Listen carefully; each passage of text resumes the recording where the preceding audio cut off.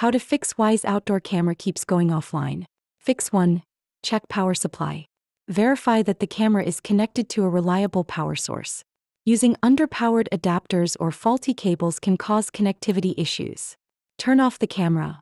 Unplug it from the power source. Wait for about 30 seconds and then plug it back in. This can help reset the connection. Fix 2. Verify Wi-Fi connection.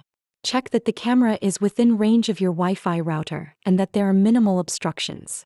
Weak signals can lead to the camera going offline. Fix 3. Update firmware and app. For Android devices, open the Google Play Store. Tap the search bar and type Wyze.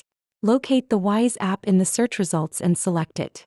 If an update is available, you'll see an update button. For iOS devices, open the App Store. Tap on your profile icon at the top right corner.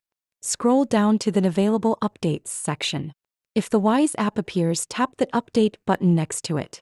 Updating via the Wyze app. Open the Wyze app on your smartphone. Tap on your Wyze Cam Outdoor from the list of devices. Tap the gear icon Gear in the top right corner to open the device settings. Scroll down and select Device Info. Then tap on Firmware version. If an update is available, you'll see an Update button. Fix 4. Reboot your router. Unplug your router from the power source. Leave your router unplugged for at least a minute. Plug your router back into the power source. Wait until the lights turn back on. Fix 5. Check for interference.